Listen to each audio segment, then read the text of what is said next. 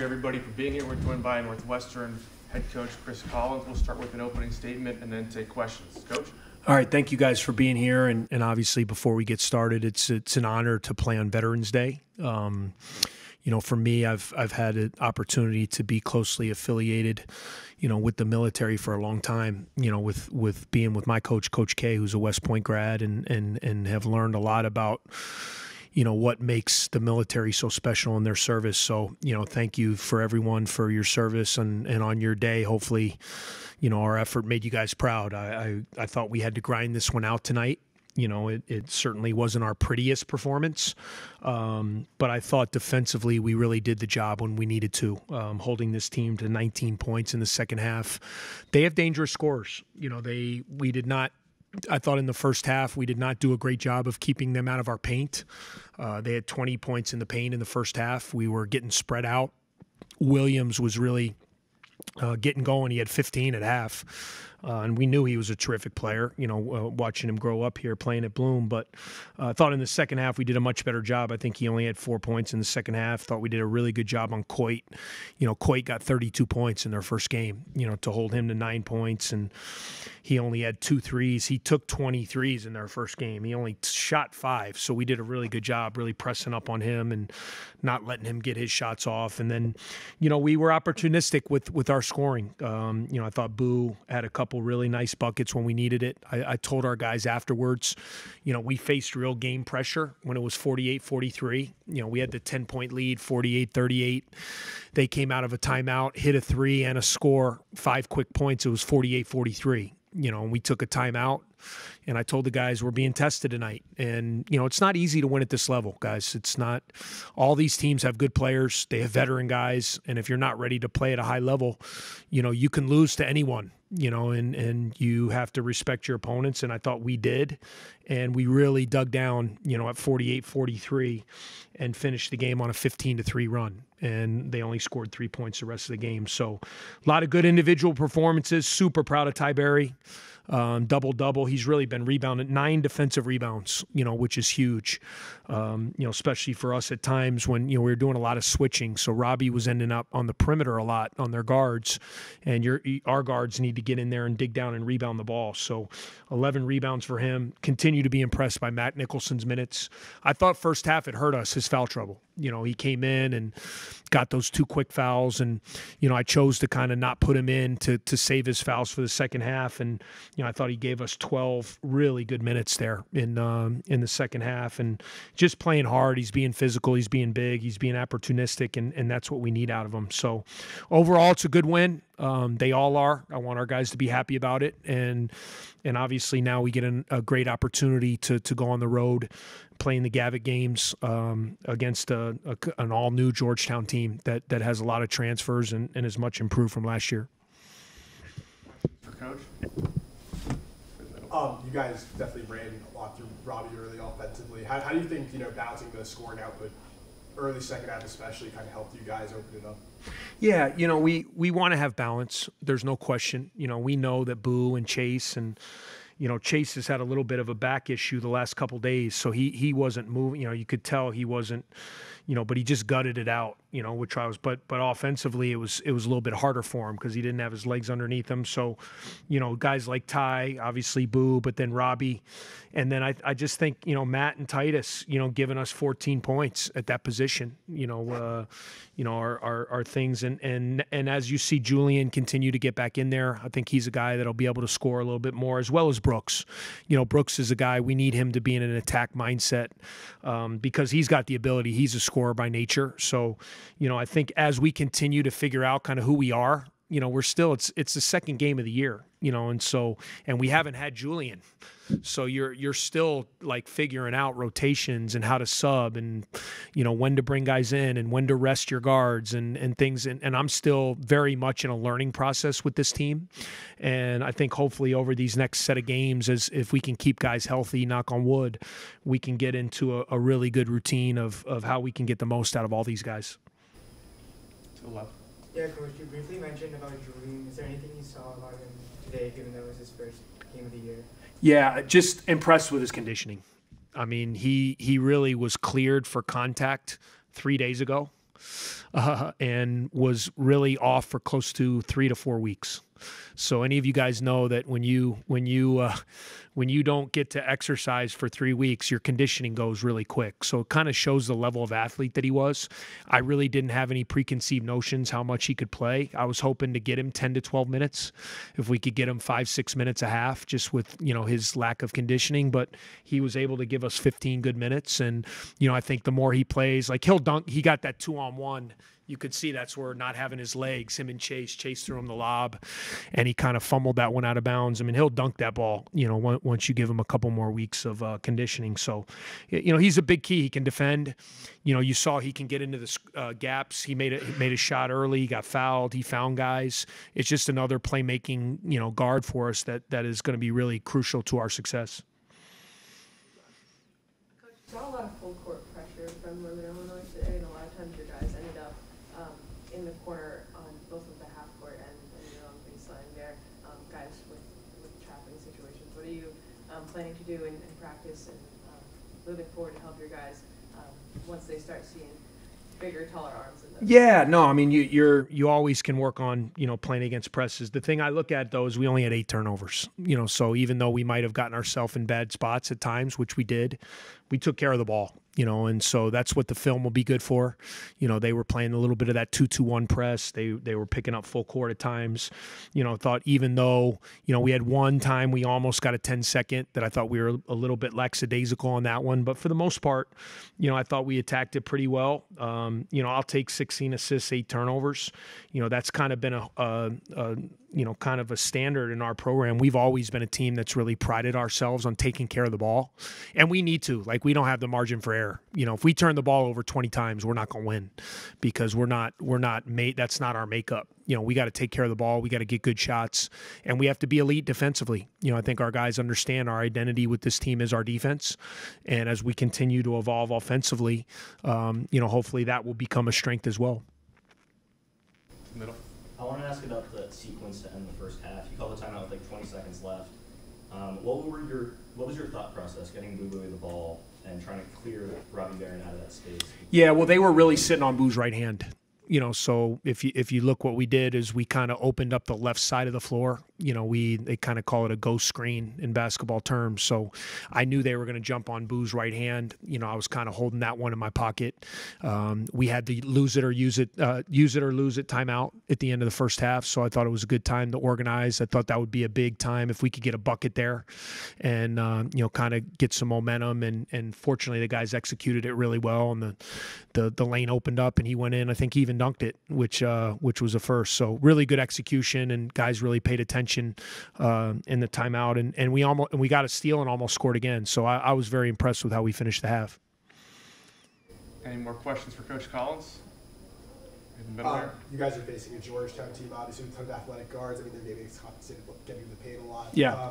And then obviously, you kind of mentioned how you struggled with that early on. How do you adjust to that come Tuesday? Yeah, I just think with every game, we've played a couple teams that have really tried to get out our scrimmage that we played early in the secret scrimmages. We had a team that really tried to get after us. We've played a couple teams now that have really tried to get after us, and I think it's great experience for our guys. I mean, it's one thing to practice it, but you can't really simulate it unless you do it in game situations. And again, like I thought we did a good job. I mean, I thought we did a good job with the pressure. I mean, we have multiple guys that can handle the ball. Chase is doing a much better job this year of being able to come back and handle and get Boo off the ball some. And again, I'll live with 16 assists, 8 turnovers. I mean, if we're 2-1 on assist to turnover, we're going to put ourselves in pretty good position if we can take care of the ball like that. Thanks, everybody. All right, thank you guys.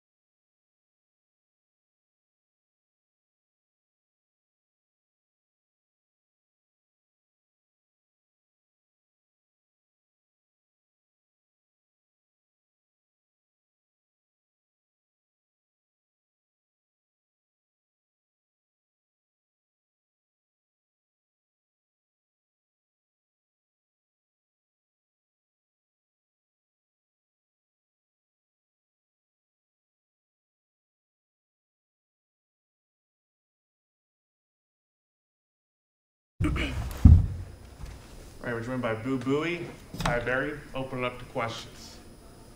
Left there. Yeah, Ty, you had a double-double like 10 minutes into the second half.